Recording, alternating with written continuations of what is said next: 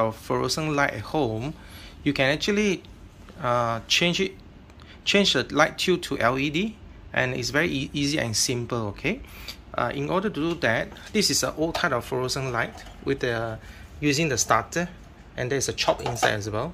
Okay, you don't have to change the entire unit to this is a LED light tube. You don't have to change the entire unit using the LED light holder. Okay, what you can do is very simple. First, take this out, the starter, take it out, and you just change it directly. Take it out, and then you place this LED directly onto it. It's fit well with the size that you have. Okay, the two different size, T5 or T8. Okay, once you put it in, and then turn on the light, and it will light on immediately. Very simple.